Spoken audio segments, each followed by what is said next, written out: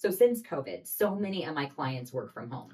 Yeah. Talk to me about the tax ramifications for something like that. Yeah, people don't realize it. Their primary residence can have business use in it, right? They have an in-home office. They rent out a bedroom on Airbnb to traveling nurses. They have an ADU in the backyard they rent out, right? That's a business use in the property, right? You take depreciation on the property. So when you sell a primary residence, by the way, that $250,000 and $500,000 exclusion you all have heard about is called Section 121 of the Internal Revenue Code.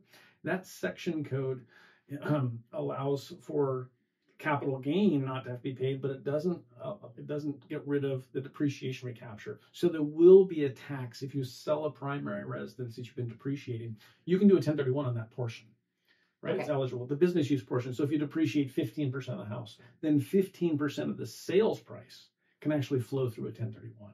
So you wouldn't have to pay that recapture of depreciation and capital gains tax. What if that was $50,000 and it would be hard to find a property for something like that? Would you have a backup plan? Yeah, I mean, well, first of all, you might be buying another primary and going to have another in-home office, right? So the 1031 might work on your primary.